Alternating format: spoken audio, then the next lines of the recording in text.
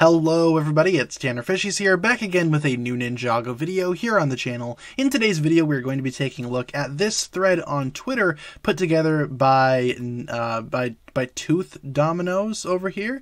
Feel free to follow him on Twitter. He is an official Lego set designer, especially for these new Ninjago sets, and he actually put out a statement regarding these new sets. Of course, if you guys have not, been caught up to speed just yet, we actually got ourselves some new looks at some of the brand new Ninjago 2022 sets that are going to be coming out next year. These sets so far are pretty cool looking in my opinion.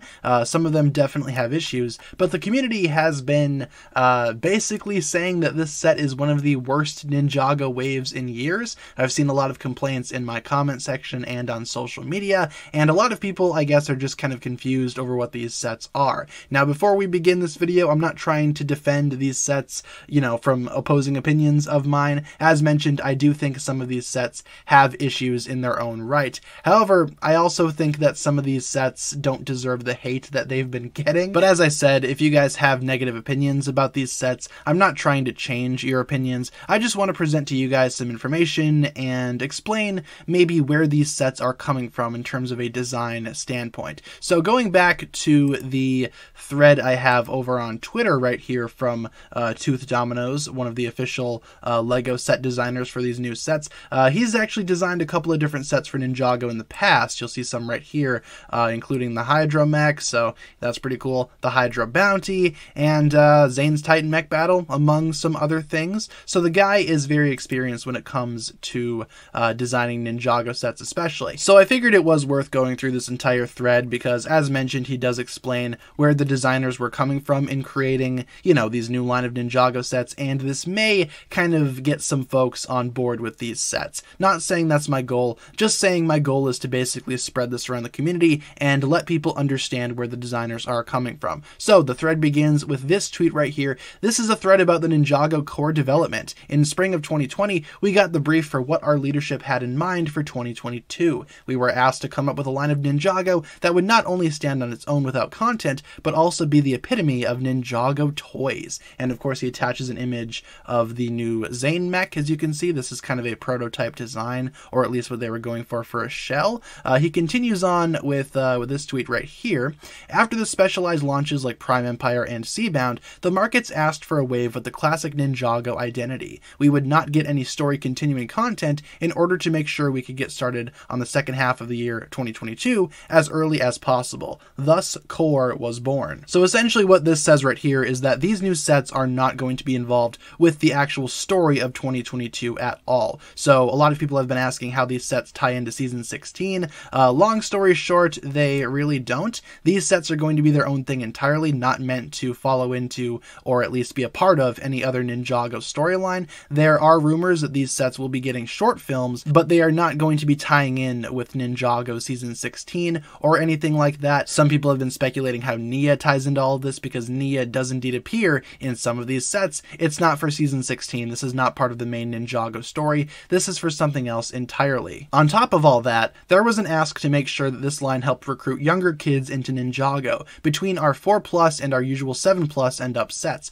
there was a gap. We wanted to have a number of 6+ sets to fill that gap. So to summarize that point, these sets have been primarily designed with a younger audience in mind. As you can see by some of these set images, which do look pretty, I guess, I don't know, maybe like toy-ish, a little more toy-ish than most Ninjago toys. But yeah, designing sets for younger fans of Ninjago is always, something that Ninjago is going to be doing. There's no way that you can make Ninjago strictly for adults unless you made like an 18+, collector's exclusive set or whatever. But yeah, this new line of sets has been stated to be primarily targeted at kids between 4 and 7. So they have a number of 6+ sets ready to fill that gap, like this Jay's Dragon set right here. Moving on to the next tweet. In order to ensure an appropriate building experience for the 6+ age mark, we started a lot of model and element concepts to explore the 3 cornerstones of Ninjago. Ninjago: vehicles, dragons, and mechs. And you can see examples right here of a mech, a dragon, and a vehicle. So it's not like Ninjago is completely losing its identity. Ninjago is still Ninjago. This new line of sets is essentially just designed to capture another core audience that maybe the Ninjago line was missing out of, you know, in previous releases and previous seasons. And I don't think there's anything wrong with that. I mean, I'm not a LEGO designer myself, but still, designing sets for younger Ninjago fans just expands the fan base, and this is basically what we had back in the day. This is what got me into Ninjago: dragons, vehicles, and mechs, the three cornerstones of Ninjago as mentioned here, so I don't think this is a bad thing once again. Moving on, I was tasked to start concept work on the mech and buildable character direction. I started exploring potential building platforms and upgrade mechanics, and we have some rough sketches here for what some early designs may have looked like for dragons and mechs, obviously playing around with different concepts and different pieces, and this part of the thread I actually find to be the most interesting. Insert the SCCBS, System Character and Creature Building System, patent pending.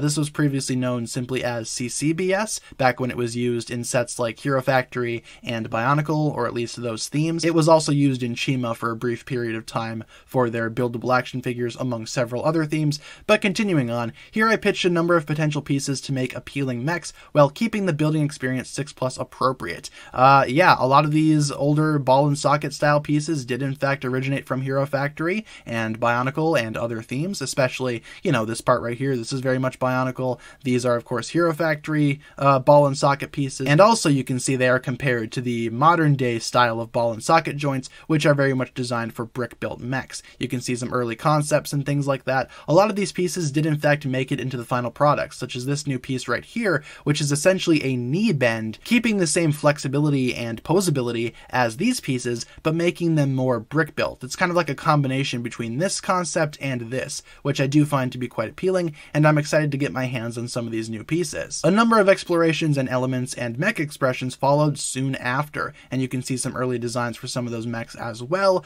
This is an early example of the mech for Kai, I believe, that comes in the temple, the Ninja Dojo temple set. Could be wrong about that though, but you can see some various ideas and some rejected concepts that they were going with here. This, you know, option being labeled as being too thin, that just simply would not work. These sets had a lot of trial and error to them, it seems, and I don't really envy the set designers and what they had to do. This seems like a pretty, you know, exciting process and also a pretty confusing process as well. But the point is, the reason why I'm showing you this Twitter thread is to give you guys an understanding as to what these new sets exactly are. These are not designed for modern day Ninjago fans, or at least the Ninjago audience that I myself am used to. These are designed to more appeal to the younger demographic that maybe do not have the opportunity to collect or even get into Ninjago like we older fans do. These sets are of course not designed for season 16, let me stress that as well. These sets are not supposed to be designed to be a part of the Ninjago TV show. Are some of the design choices questionable in this new wave? Yeah, I don't like every single set that comes out of it. However, I do like some of the sets, and I will be grabbing some of them. I've just personally seen a lot of hate towards these sets, a lot of people calling it Ninjago's worst wave in years, and I don't think that's the case personally. If that's your opinion, that's totally fine, but my goal for this video was to essentially give you guys an understanding as to why these sets got made, what exactly these sets are, and the processes behind building these things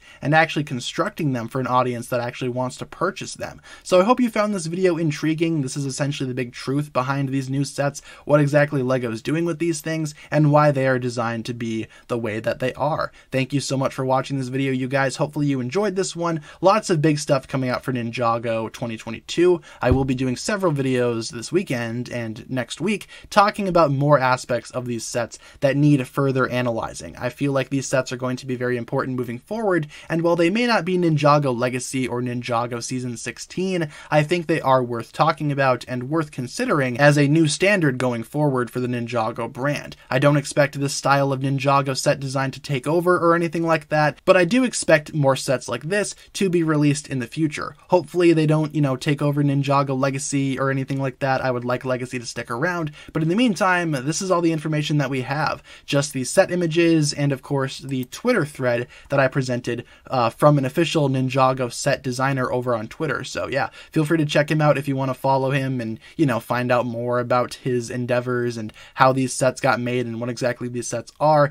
Big shout out to him, Tooth Dominoes over on Twitter. Big shout out to you, my friend. And hopefully you guys enjoyed enjoyed today's video, that'll pretty much wrap it up for my thoughts here today. I'm going to go ahead and get started working on some other videos, and I hope you guys will stay tuned for those. In the meantime, though, thank you so much for watching this one, and I will catch you guys in the next video. Peace.